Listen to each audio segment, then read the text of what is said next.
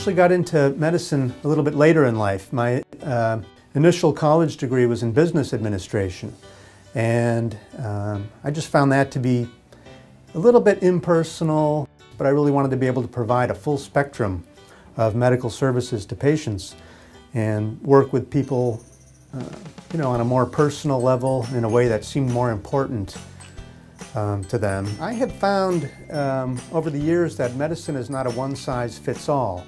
There's not one way of approaching. What works for one patient may or may not work for another, and so you do have to spend a little time, get to know patients a little bit, find out what some of the barriers might be, and really personalize it that way. And I find that's how I can get the best results, and that's when things are the most gratifying for me.